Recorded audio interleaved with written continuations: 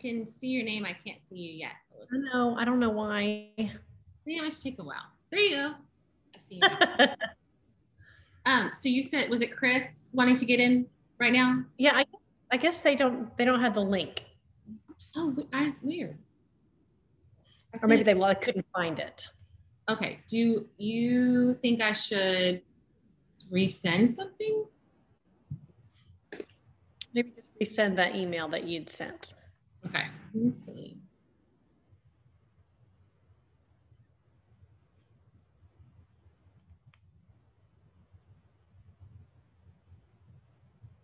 All right. I resent. Okay.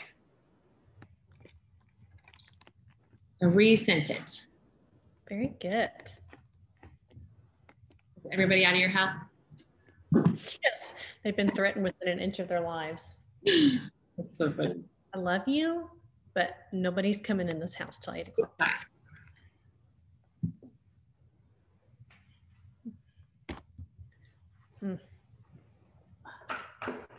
Are you looking at, I changed the order of one of the questions. Okay. Cool. Good with that. But you probably look at your phone, right? No, actually I pull it up on the computer. Oh, good. So we're all good. Sorry, I'm still getting adjusted. Looking for something else to make my computer higher.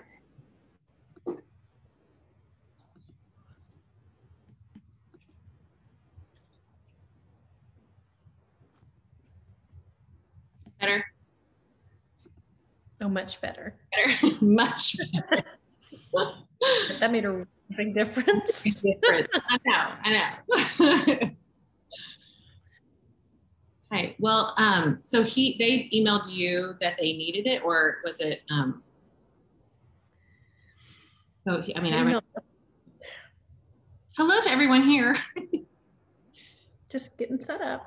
We get our bearings. Okay, I see that he sent it. All right, I'll email him real fast. Okay.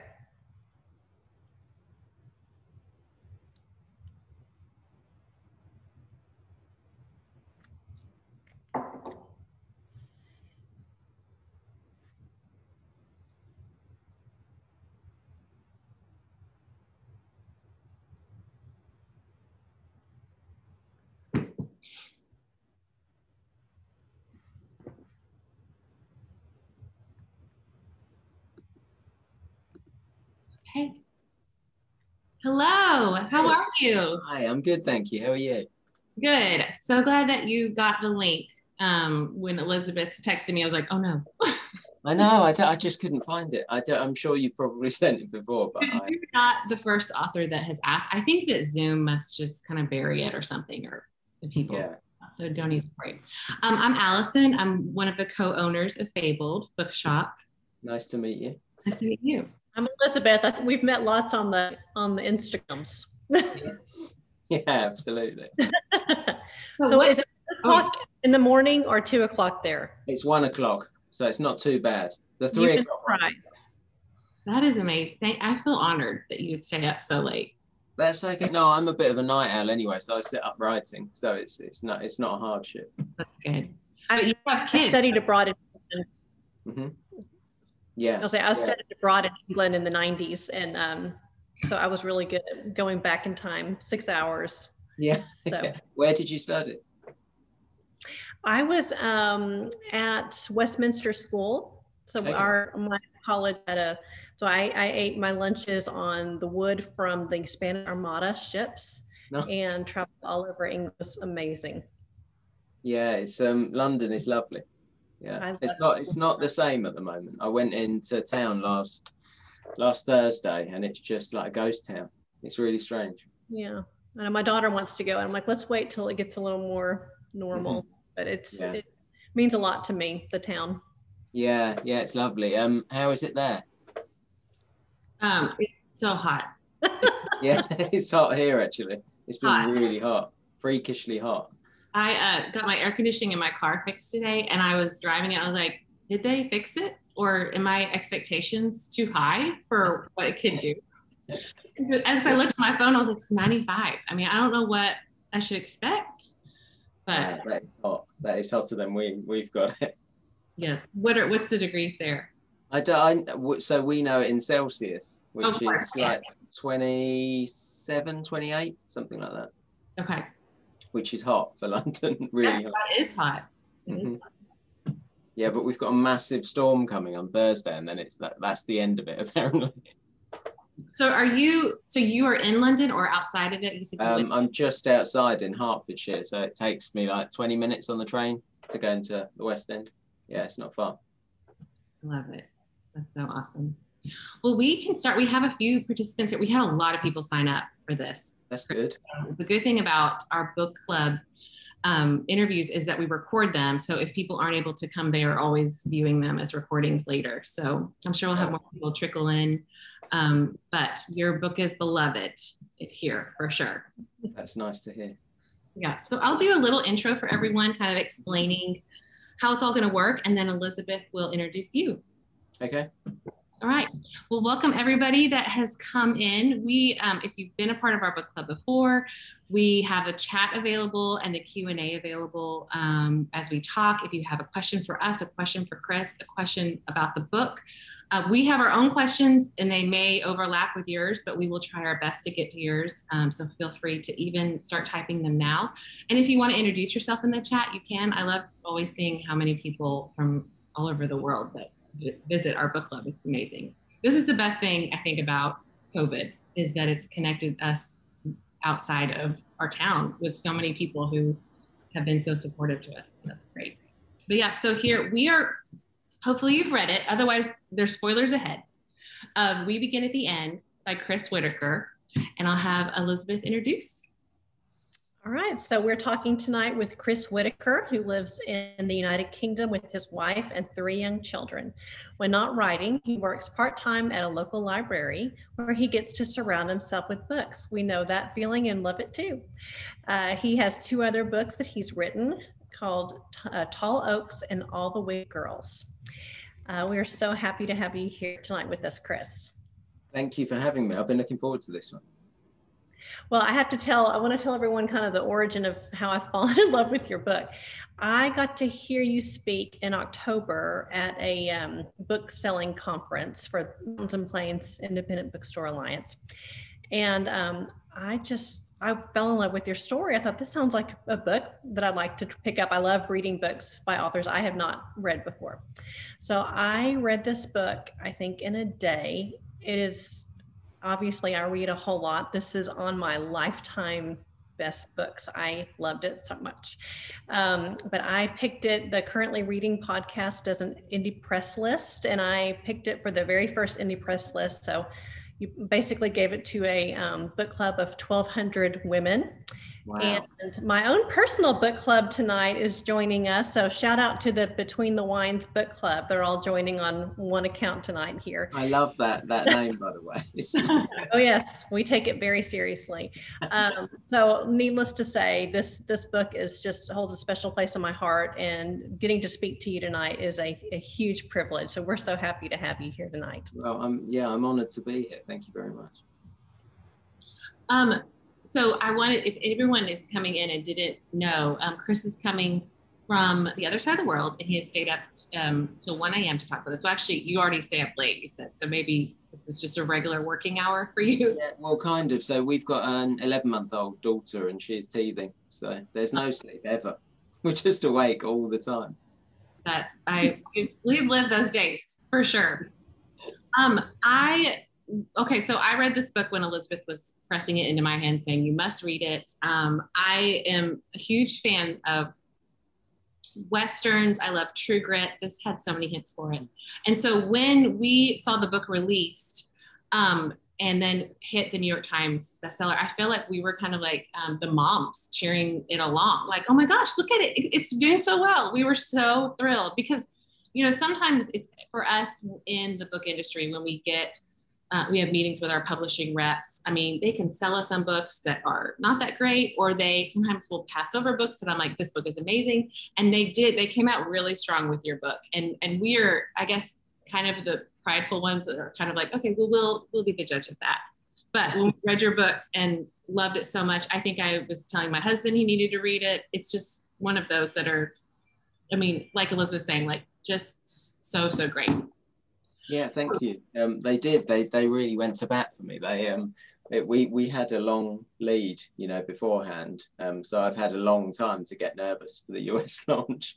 So to have it so well received has been, I would say a dream come true, but I didn't expect it at all. I didn't even dream it, really. It's been amazing. I would love to hear kind of your journey about even like when the idea came to your head, all the way to when you see it hit the New York Times. Okay, so yeah, so it's quite a long story, but I won't bore you.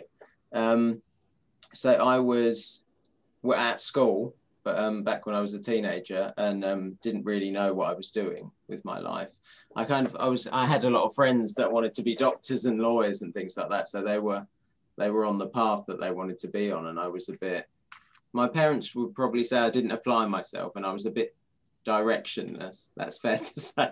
So I just thought something would come to me, but I didn't take it all that seriously. So I got really drunk before my economics exam and missed the exam the next day because I was really hungover, and I was that kind of student. So I didn't really have the option to go to university. I could have resat my exams, but nothing appealed enough. So I thought I'd go out and try loads of different jobs. So I kind of bounced around for a while. I did some bar work and sort of worked in sales, and I did so many jobs looking back at it, because I was talking to my kids the other day about what they want to be when they're older, and my youngest son wants to be a police dog. So, I love it. I think he's following in my footsteps. But did you, out of interest, did you know that you wanted to work with books? For us, do we want to know? I mean, I always love to read. We're actually a pretty young bookshop. I mean, we're nearing like our 2-year anniversary in August. I always love to read, and but my background's in marketing, and so I always kind of had that like back of my head. I would love to open a bookshop, but I had very specific things I wanted to be or do, and I always said I would not open it up without coffee, but I didn't know coffee, and so my co-owner owns a couple coffee shops in town and an ice cream shop, and she loves books just as much as I do. So we kind of, it's probably for you, I would say, like on a project where you just start with something so small. Like we just had a conversation, and then it built up for a couple of years. And then, you know, we opened in 2019. Of course, then we had the pandemic, which was kind of a downer. And we, at one point, I think we were realizing that we had been open longer in the pandemic than actually being open. So what we knew was people wearing masks. It was such a strange phenomenon, but it's been great. I mean, it's like anything where it's really hard and we're constantly pivoting, but it's so much fun to just connect with people who love books and fall in love with stories. So, so it kind of found you, you know, so I had faith that something would find me, but I was out working as a real estate agent, and I was out dropping leaflets through people's doors, and someone came up to me and asked to borrow my cell phone, and I knew I was going to get mugged because I'm a Londoner and I know what mugging entails. So but I was 19 and feeling quite brave, and he was not particularly big, and he was on his own, so I thought I'll just say no, and knew that I would get into a fight. I kind of thought that I might get a black eye or something like that, and then he pulled out a kitchen knife and stabbed me 3 times in the side, and then dropped the knife, and I dropped my phone, and he picked up both and ran off, and I didn't realize I'd been stabbed because the adrenaline was going, until I looked down and saw blood everywhere, and I managed to get back to my car and drove myself to the hospital, and just about made it there before I blacked out, and then got stitched back together, and it wasn't that bad. I mean, it was in my side, and it kind of missed everything important, and so I got told that I was lucky, and I felt terribly unlucky, but to this day I'm terrible at asking for help, and I would rather just put on a brave face. Like my mum's a bit like that. When my parents split when I was quite young, and she worked in a bakery in the day and a liquor store in the evening, like pretty much every day, and she just never complained ever. She has that kind of single mum toughness. So I think I learned that from her, you know, just to put a brave face on it.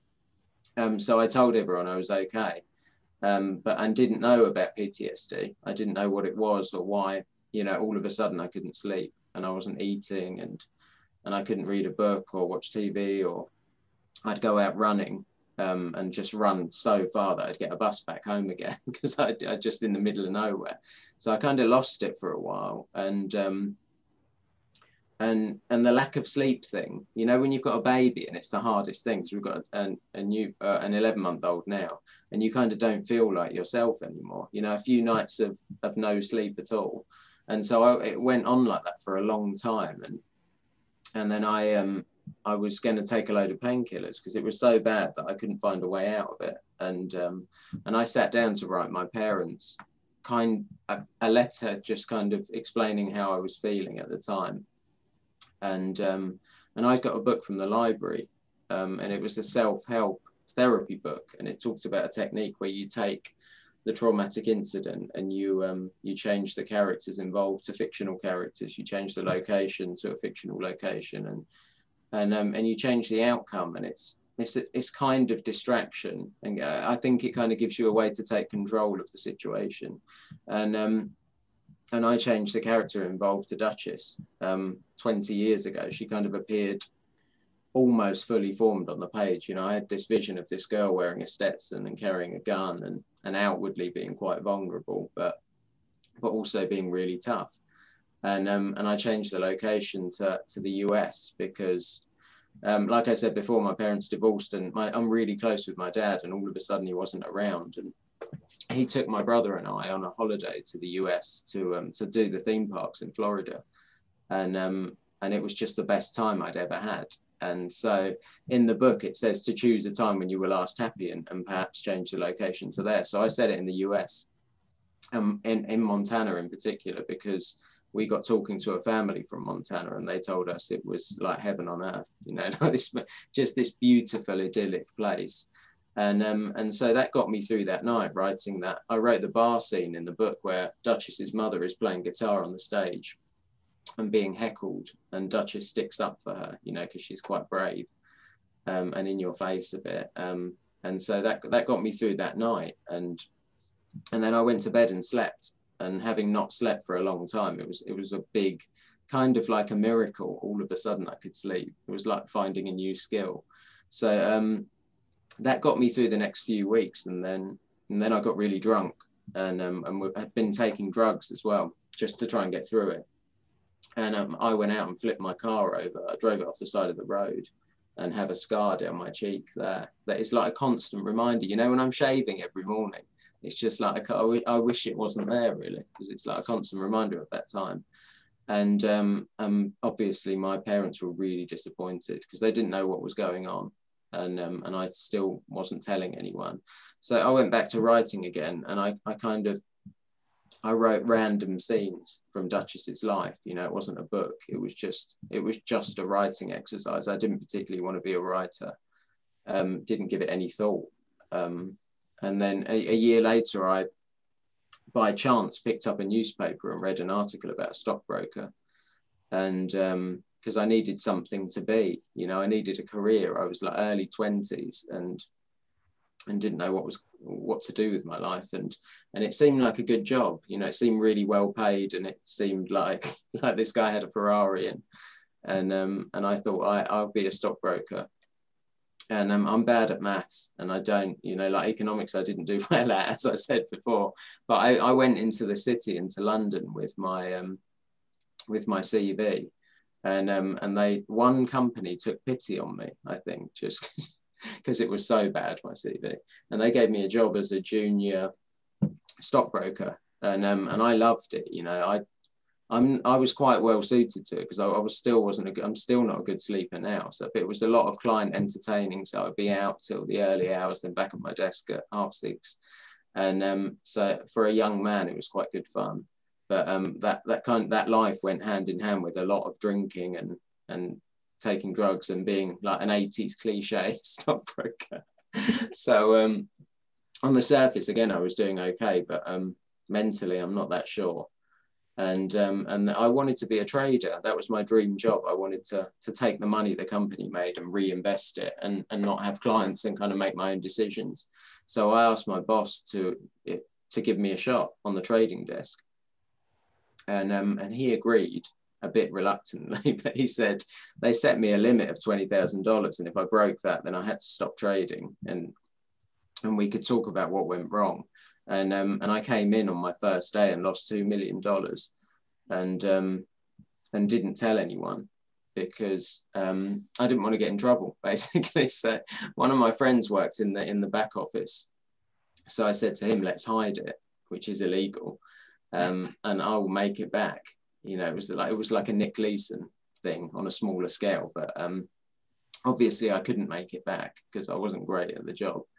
So I lost a bit more money, and then I came into work one morning, and there was like a glass conference room, and I walked in, and there was no one around, but everyone was in there, like all the bosses, the lawyers, people like that, and there was an empty chair at the end of the table, and I was directed to it. So I thought, this is not going to go well, and they gave me an ultimatum, and that kindly they said to me, you know, we can either go to the police, which they could have, or you can pay back half the money, because I'd started to get the hang of the job, and I was making some money at that point. So I signed a contract. It was like a no-brainer there and then, and rode the train home at 24 years old in $1 million of debt. And I went back to not telling anyone anything. And I was engaged at the time, and on the surface, I was doing really well. And I liked this image of myself. You know, I wasn't like the screw up, because my brother was quite high achieving and went to a brilliant university, and my parents never had to worry about him. So I liked that everyone thought I was doing well. So I just kept that going and just didn't say anything. And our wedding costs were spiraling, and I was just putting it on the credit card. And I just thought I'd worry about it later, because I was in so much debt. And so I went back to drinking, taking drugs, things like that, and eventually found my way back to Duchess to get through that time, and went back to writing again, and so carried on. You know, I'd have a really tough day in the city, and then come home and mentally travel 4,000 miles to Montana, and it was a real good escape for me. And that character got me through that time. And then I was nearing 30 and began to really think about, you know, what I wanted to do.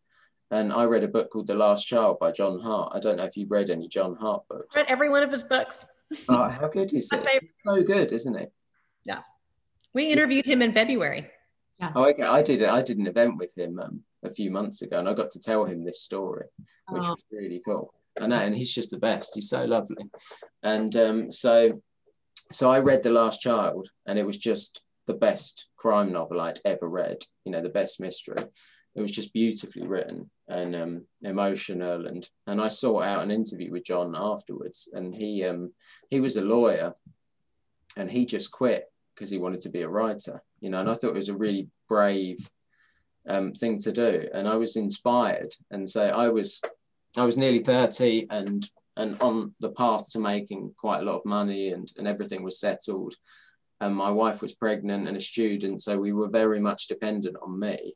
And I walked into my boss's office and quit my job, just because I had read this interview with John Hart. And so I got home and told my wife that I'm going to be a writer. I'm going to write a book, because writing was the only constant that I'd had up until that point. And obviously she didn't know that I'd ever written anything. So it was a surprise to her, you know, that I'd kind of ruined everything. But she was very supportive, because I think she knew that I hadn't been happy and I've been struggling. And so overnight our lives changed. You know, the security was gone. We sold our apartment, sold our car, and moved to Spain for a while, because the cost of living was less and we wanted to get away from London. So we lived there, and I wrote my debut, Tall Oaks. And then we came back to the UK, because then I realised you needed an agent. and a publishing deal. Like, I didn't know any of this stuff, and I didn't know, you know, agents are hard to come by. It's quite competitive to get an agent. So I applied to a load of agents, and luckily enough, a few of them wanted to meet with me. So we went back to London. I signed with the agent that I'm still with now, and then Tall Oaks was published. And so I wrote Tall Oaks, and then I wrote, it won an award, Tall Oaks. You can't, it's just out of shop there, but it's like your Edgar Awards, you know, it was a big deal over here. Because Tall Oaks didn't sell that well, but it was quite well reviewed. So we went to this like award ceremony thinking we're not going to get anywhere. We just go because it's a free meal in a fancy hotel. So we went, and then I won and hadn't written a speech or anything. So I messed it up, but remembered to thank my wife, because she was kind of key in all of this. And then I wrote my second book, and then I found myself in a strange place because the 2 books had come out, and then I signed another 2-book deal with my UK publisher. And every time I logged into my computer, I saw a file marked Duchess, you know, and I just kind of left it alone. But it felt a bit like there was some unfinished business. So I went out for dinner with my editor, and I pitched this book. And I said to her, it's a book about, kind of a book about revenge, and a bit like a Western. And I think she looked at me like I was a bit mad, because, you know, I have no business writing a Western. And I said to her, I'll deliver it in 6 months. And then 3 years later, they got a first draft of the book. That's hilarious. Oh man, I feel like we might be lost Chris.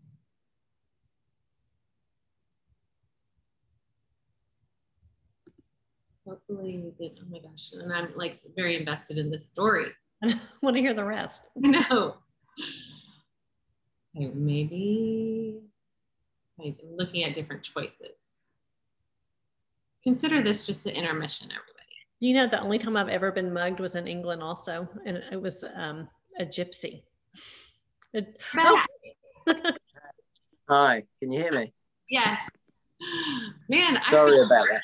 Like on a cliffhanger. I was like, what? Okay, sorry, my computer just crashed for some reason. So I've joined on my phone now. Okay, great. So yeah, so I had the file marked Duchess, and I got going on the book, and I still didn't really want it to be published. You know, when it was done, it's strange because although it's about Duchess, it felt really personal. So I finished it, and then luckily it landed on the desk of Amy Einhorn in the US, and she's just such a brilliant editor, and we got on the phone together, and she kind of instantly picked out the parts of the book that I wasn't happy with, and then we worked together for a few years on the book. So it felt like a 20-year road to publication, but you know, from actually writing it was probably 3 or 4 years, and then the book launched in the US, and I was really nervous about it because obviously I'm in the UK writing a book set in a place that I've never been, and then I missed the call. So our daughter was teething, and I was putting her to bed, and I missed the call telling me that it was a New York Times bestseller. Oh. So I will forever remind my daughter of that, you know, as she gets older. Yeah. And that is a very long answer to your question, and kind of brings us up to date. Well, the thing, obviously, and I'm sure you hear this all the time, what I loved about this book was Duchess. And I don't know, I was a really good kid, but for some reason, I love these stinker girls. I think of Scout and To Kill a Mockingbird or Anne of Green Gables. And even it makes me laugh. These current books, my 2 favorite little girls are Flavia de Luce from The Sweetness of the Bottom of the Pie and Duchess, and they were both written by a Canadian man and a British man. So I'm curious. I just want to delve a little bit more into Duchess. I mean, she was utter perfection as a character. So what made you decide she was going to be an outlaw? How did you channel your energies into a 13-year-old girl? I mean, that's a hot mess for a man. Yeah, I know. Yeah, with difficulty, actually. It was at the start, it wasn't that hard because it wasn't going to be a book. You know, it didn't need to be authentic or anything. It just, she was like kind of like a vessel, you know, for me to project. You know, if I was angry, I'd make her 10 times angrier. If I was struggling, she'd struggle much worse than I. So there was always someone doing worse than me, you know, when I sat down to write. And I used to think, if she can get through what she's getting through, then I should be able to as well. But as for writing her, God, it was just a nightmare. Actually, it was really difficult. You know, once I started turning it into a book, I probably spent a solid year writing Duchess, just her dialogue, you know, over and over again and again, trying to get it right and make it feel right. And when I started writing, I wasn't, age-wise, I wasn't as far from her as I was when I actually got down to it. But I didn't worry too much until later on. I just I'm a strong believer in like a gut feeling, you know. So I thought, if it feels right, then we're on the right track. And obviously I had help from the best in the business, you know, an amazing team at Holt in the US. But I spent, I found a website where you can listen to people talk. You can, it's as boring as it sounds, you know. You can put in like an area where someone's from and listen to them just read transcripts, people of different ages, and you can pick up on speech patterns and things like that. And then I read some case studies of girls and children that had been through something similar to Duchess, and watched interviews and things like that, and that rage that she has, you know, that and that inability to let anyone get close to her. I mean, she goes to live with her grandfather, and the closest that she comes to kind of warming to him is allowing him to make her a drink and put it down somewhere, and then she'll pick it up. And that's I've had people that have been through similar things to Duchess message me, and or have adopted a daughter, or one woman in particular, she messaged to say that they had been through that exact same thing, you know, and it took them a long time just to be able to make dinner for their daughter. And it's just tough, isn't it? Some people have such a tough time. True. Like I mentioned before, I felt like this book, but it really felt like a Western to me, and I think since we, you know, are from Texas, any book that is written by someone who's not from the West, we were kind of like, we give it a little bit of a side eye. But I started reading, I was like, okay, but I will allow it because it's good. And it does feel like the West. And I kept trying to remind myself that it wasn't set in Texas, because it really had that feel. And I think Duchess just being, I feel like Texas women are kind of like this. We kind of take care of business. Like, we're not damsels in distress, you know, and I felt like Duchess was like that. And it reminded me so much of True Grit and the little girl in True Grit, who's just on a mission and just headstrong. Was it a choice to, like, when you said you described it as a Western, was it a choice to make it feel like a Western? Make drama? Yeah. Yes and no. It was, I read a lot of Cormac McCarthy growing up, you know, and I read Lonesome Dove and The Assassination of Jesse James and books like that, and I loved them, and I love that the strength and the kind of, you know, how they find a family in their band of brothers, kind of, and Duchess needed that, you know, she needed that. But it wasn't, I don't know, it wasn't consciously I set out to write a Western. It was a book about revenge at the very beginning. It was this little girl, you know, wanting revenge and not really knowing what it was. And it, you know, as a concept, I'm quite interested by it. You know, bad things happen all the time, and we sentence people to serve time in prison, and, you know, and hope that they rehabilitate and things like that. But as for revenge, I don't know what it brings to anyone, really. You know, if it brings you the closure, like Duchess thinks it will bring her some kind of closure, you know, getting even with the person that's brought so much tragedy to her family. But she's 13 and she can't see, you know, the bigger picture. But yeah, so yes and no, really, to the Western thing. With being British and writing a book set in America, I know you mentioned that was kind of like made you a little hesitant. Were there things that you had to go back and edit to make it feel more American, or things that you said you listened to dialects? Was there, I guess I would be intimidated to write a novel that was set in Britain too. Yeah. Yeah.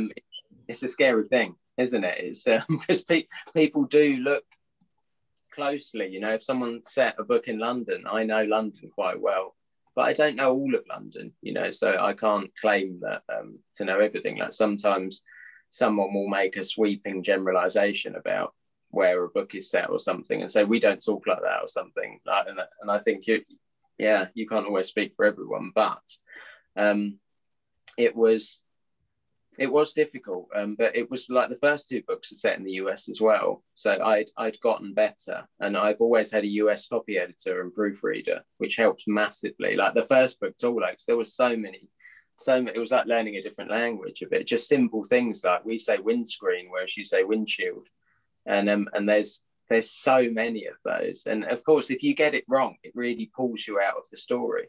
So it was very important to me. But, you know, we had such a huge editorial team and safety net at Hull, and everyone was kind of pulling for this book and trying to, you know, help me make it the best it could be. So, but still, I was very nervous. You know, when it came out in the US, I thought, you know, I just, in general, it's hard, you know, to write an adult novel and set it, to kind of hang it on the shoulders of a 13-year-old is a difficult thing, and something I was wary of. But then one day I was working at the library and got an email from John Hart saying that he had read the book. So I felt, you know, it was a special moment. And then the same thing happened again with Kristen Hanna. Only I was actually shelving Kristen Hanna books when my phone went off in my pocket, and it was a message from Kristen Hanna. So it was, you know, I feel really lucky that I have these great American authors who have read the book and enjoyed it. You know, it's way beyond anything I ever dreamed of. Mm.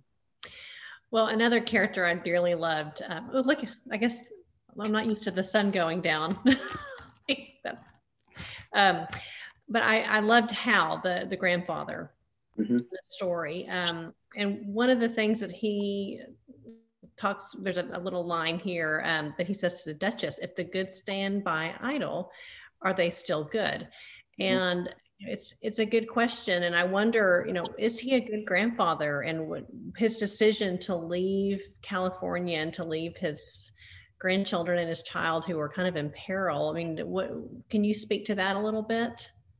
Yeah, I think if anything, you know, the book shows that good and bad are kind of like a concept, and no one is really any one thing, you know, and I talk about how that, you know, we're all more than the worst things that we've done, and I certainly have lived a life, you know, where I have many regrets, but they have led me on this path, you know, and you don't know where you'd be had you done things differently. But I think that the more time you spend with someone, the less able you should be to put them in a box. You know, we watch TV and see the news every day, and we often see the worst thing that someone is ever likely to do, and we just get a snapshot of it without the context, you know, and it doesn't change the severity of what they've done. But sometimes context makes you look at things differently. And so on the surface, Hal, you know, is a man that has made a huge number of mistakes, you know, and he's kind of ostracized himself and moved to Montana to live this quiet life away from everyone, because he doesn't want to hurt anyone. And then all of a sudden he's got this, you know, this 13-year-old girl who is his granddaughter that he's never met, and her 6-year-old brother, all of a sudden living with him, and he has to learn how to be, you know, it's been a long time since he was a parent and a father, and so they kind of figure it out together. And Duchess is very unforgiving, you know, she is probably his worst nightmare. But I think, you know, in the time that they spend together in the book, he's probably happier than he has been in a long time, you know, and they're feeling each other out, and there's a respect there, I think. You know, Duchess, it's hard earned, but there is kind of a quiet respect for her grandfather, and that's, I think, more than he probably ever would have hoped for. I love that. Brenda, who is joining us, says Hal had the patience of Job and so much love for the grandkids despite rejection from Star. Loved Hal.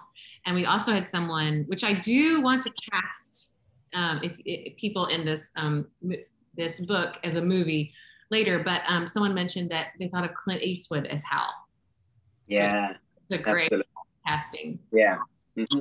Yeah, I think he would be a good Hal, and yeah, he was kind of slightly in mind when I was writing Hal, but I just Hal's tough, isn't he? And you can see some Duchess in Hal, and I like that, you know, that he couldn't be too hard on her, because you know he knew that he hadn't really earned the right to be a grandfather, and also I imagine he saw himself in her as well, and must have been like when she stands up for Robin at school, you know, her little brother it's not really bullying, it's just child's play, and but Duchess takes it to a level like she always does, and then Hal gets called in and just defends her to the headmaster, and I quite like that. That's so good. When you write characters, do you differentiate? This is kind of piggybacking of Elizabeth's question. Do you differentiate with good and bad characters? Are they all nuanced in your mind? I don't make anyone bad, and no one is a plot device. You know, they're all the star of their own story, kind of. And I never go into it thinking like that. I just, you know, if someone does something bad in my book, I find the angle, you know, to look at and see why they did it. And because it's far more interesting, I think, than the act itself. You know, when you're writing a mystery or a crime novel, the actual crime itself is usually the least interesting thing in the book. And the reasons behind it and the effect are the things that I'm interested in. I love that. It's very true. Mm-hmm. A lot of the girls who I keep having to move because I'm not used to the sun going down during our interviews. Giving a tour of her house here. Yeah, I know. Like I'm trying to, I keep changing and nothing is helping. So this is what Texas sun looks like in June. So, but we were all one of the things that all the currently reading people were talking about was your unique writing style. So can you speak to that a little bit? The smaller sentences, maybe so that is it's funny because when I went back to write the book, I kept the style that I'd written in when I was 19. So before I was like a writer, which I still struggle with, that I might be a writer, you know, I don't feel like a writer, but I kept that kind of style, you know. I'd obviously been detached slightly when I wrote it, you know, because it was a writing exercise and there was a bluntness to it, you know. I was writing these quite difficult things for people to go through in quite an unsentimental way, and it worked, you know. It worked for the character of Duchess. Walk, you get a bit more, you know, like when he's driving through from California to Montana, you get more description with him, but Duchess's scenes tend to be more curt, and it was just staying true to that character that I'd written at the time, because it felt right, you know. It felt more authentic, and it felt like I should stick with how I'd written it at the time. I love the title so much. I feel like that was really what drew me to the book. Would you explain kind of background, and did you have any other working titles when you were writing? No, I had. So the first two books that I wrote, I gave them titles and then they were changed by once the sales department get involved and things like that. And so this time round, I thought I'm just gonna. I didn't know. I'm not good with the titles and things like that. So there's a prologue at the start, you know, at the very start of the book where a child dies, and I called that We Begin at the End, because it felt like we were beginning at the end of a lot of these characters' lives, you know, like not the actual end because they're not dying, but they don't move past it, because in the next chapter we skip ahead 30 years and we find that Walk, who is the chief of police, has not moved on. You know, he's still looking back over his shoulder 30 years later. Star, who was involved in that chapter at the beginning, is still a mess, you know, and Duchess was born long after the event, and she's kind of born into this shadow, under this shadow that she can't outrun. So it felt like the end of the story for a lot of these characters, and the book looks at whether you can move past something like that, you know, and that you know, that shadow that it casts, you know, trauma like that. you know, I lived most of my life like that, you know, looking back and wondering what might have been and things like that. And yeah,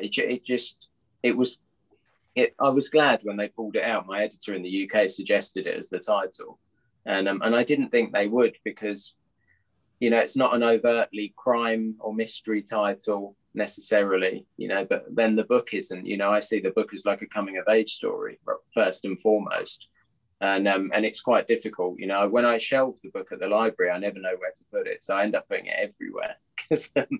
And I think it fits in general fiction, you know, more than anywhere else. You know, it's just people go into it without really knowing much about it, and I think that's probably the best way to do it, because sometimes people, when you say it's a crime novel over in the UK, they expect like a James Patterson type book, you know, and it's definitely not that. You know, it's a book about family. So no. We had those discussions every day.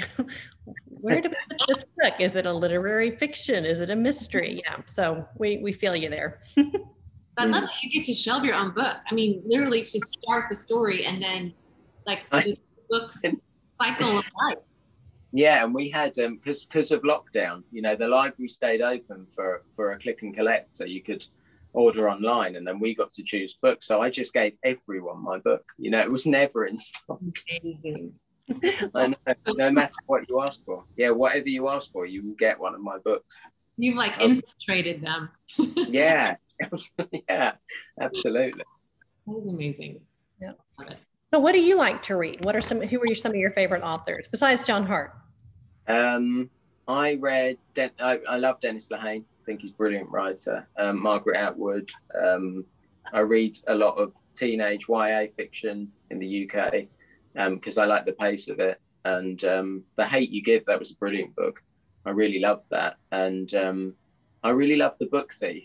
And that is shelved in the YA section, actually, interestingly. But I think that's a book that, you know, anyone can read. You know, it kind of fits really well. Cormac McCarthy, I said before, you know, I've read The Road. I don't even know how many times I've read it, because it reads a bit differently, and you notice new things every single time. And I grew up reading Stephen King. When I was way too young, I read It and The Shining, and because my dad used to shelve them like out of my reach, and so I was fascinated, because I thought, what could possibly be in a book, you know, that I didn't know that a book could terrify you until I was about 11, and I read It. And yeah, and John Grisham is brilliant. You know, John Grisham books you can just pick up and start reading, and all of a sudden you're halfway through and you've lost hours of your day and you don't know what's happened. And it's such a skill to tell stories in that way. So great. A lot of our favorites too. So are there any plans for this to be a movie or a miniseries? Has anyone approached you? Yes. So I had this this crazy week where I was working in the library in the day and meeting with Hollywood studios in the evening. Just that's my normal life.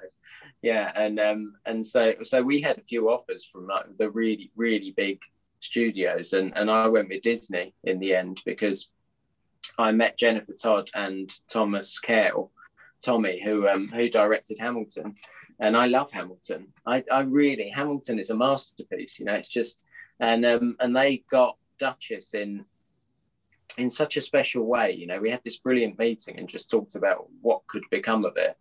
And it's Disney, isn't it? At the end of the day, you know, they're huge, and I just felt like they, you know, the team they had in place, it was a perfect fit.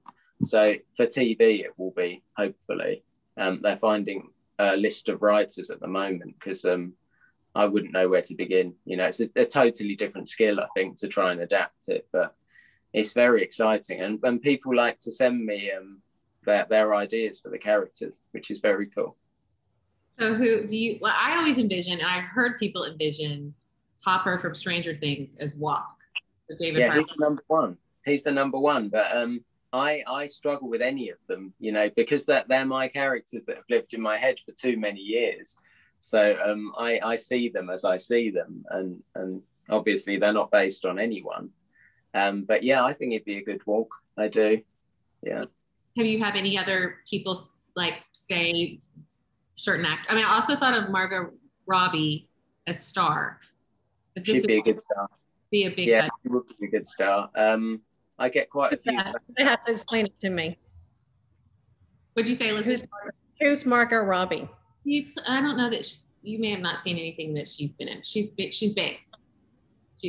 Elizabeth is more of the reader, not the watcher. So sometimes we have to be like, oh, that was in the theaters. Oh, she won an Oscar. Oh, yeah. She's I don't understand. She played Anya, the ice skater in the movie. Yeah, that was so good, wasn't it? Yeah. She's so good in that. I watched like a linguistics expert like break down how well she did that voice, like from a young girl to an older woman. How he was like in awe of it. It was so great. And she's Australian or New Zealand? Yeah, I think Australia. Yeah, which is amazing. So do you have anybody else that people repeatedly say? So I get Ed Harris for Hal. Okay. Yeah, along with Clint Eastwood. Duchess, we hardly ever get anyone. Because so we had Bailey Madison that someone suggested. She's a tough character to play, isn't she? I can't. Yeah, it would be a hell of a challenge, I think, to anyone, and they'd have to be okay with the colourful language that she uses throughout the book. Yeah. Disney with that is going to be interesting to see. Yeah, I had because it's 20th TV, which Disney owns, so 20th Century Fox, as I would know them. But I've had people messaging when they hear Disney and they're like outraged, like because they think it's going to be a cartoon or like a fairy tale or something. It's obviously not like that. Disney's a big company with many branches. But yeah, Vince Vaughn for Vincent King was one that came up. Yeah, I'm not sure. I'm not sure about any of them, really. I'm sure they'd all do a brilliant job as all of them, and I should be so lucky to get anyone like that, but still. It's amazing. I can't wait. When we watch the Oscars and they're all getting awards, we will remember this book club. Yeah. Yeah, and I'll go and I won't write a speech. But you remember to thank us in your way. Mm-hmm, absolutely. Are there any other questions anyone has? Are you checking, Alison? Oh, well, I think they were answered. Oh, they all answered. Adriana said, talking about portraying such a hard, rough character like Duchess in Disney, will they change her up to be less hard or rageful? Do you have any control? Yeah, to a point. Yeah, I get like fully consulted and things like that, and there's no way that there will be any watering down of anyone like that. I think, to read the book, the character, and to do anything else would be a disservice to that character, I think. I have a funny story about that. My husband took our maybe 10-year-old daughter at the time, she's now 17, almost 17, to see a Disney movie, and it was Hacksaw Ridge. We thought it was going to be just fine to watch because it was a Disney movie, and she introduced to massive amounts of war violence. So we give them a really hard time about taking our daughter to a Disney movie. So I think Disney can handle the language. Disney can handle it. It'll be fun. Yeah. Are you working on anything else? That was a question that someone asked you. Are you working on a new book? Yeah, so I have my YA debut, a book called The Forevers, comes out in the UK next month, actually. Wow. And I don't know if you can, I don't know where they are, the copies, but it's so beautiful. It's the most beautiful book, the actual physical cover. They got an artist to do called Nafay to do the cover, and it's really beautiful. And it's about it's going to sound dystopian, but it isn't. It's not like that. It's so 10 years ago, they found an asteroid in the sky coming toward Earth. And for 10 years, they've been trying to stop it and failing. So NASA have been trying to stop this and kind of shoot it down or do anything they can. And we're now down to the last summer on Earth. And we follow a group of teenagers in a coastal town in the UK. And it kind of looks at, firstly, what would you do if you could get away with anything? If consequences are no longer there, are people innately good? But it's kind of, it's a story about that, and it's a story about first and last love, and just a look at what might happen, you know, how and it's not a new thing, you know, these kids in the book, they're only 17, but they've lived with this threat there for most of their lives, so it's not like a shock or anything. It's rather just we slowly ease toward the end, and it's whether we can, you know, keep our morals intact as we head there. But I think it will come out in the US hopefully in a year later, maybe something like that. Oh, I can't wait. That sounds so good. I can't believe we have to wait a year. No, and I'm working on the new adult novel, which will be out if I manage to finish it, which is a big if, will be out in spring 2023 in the US and the UK at the same time, and that's a big US set sweeping crime love story. Yeah, mystery. Send me an arc. Pardon? I said, send me an arc. I want to read it. Yeah, absolutely, 100%. Yeah, I will. So fun. Well, Chris, thank you so much. I loved your story. I feel like all of us were just wrapped in your whole journey to this book, which we all love so much. If you don't mind, for like a couple minutes, we're going to introduce our next month's book. Of course. So I'm going to let Elizabeth do that, and I will post in the chat a link for everyone to sign up. And Chris, you're welcome to as well. All right, so I mentioned that We Begin at the End it's really tied for my favorite book of the year, and the other book is When the Stars Go Dark by Paula McLean. This is sort of a little bit of true crime, a little mystery, a little nature writing. It's a stunningly beautiful book, and I'm so excited that we're going to get to interview Paula McLean, and that'll be July the 13th at 7:00 in the evening. So please join us and buy the book. We've got plenty at Fabled, so very excited. Thank you again, Chris. We're just so thrilled to have you here, and thank you for staying up late for us, and we can't wait to watch the Disney movie. Thinking of all the things that you've told us. Yes. You all the best. Thank you very much. Thank you for having me. Thank you. Thanks, guys. See ya. Bye.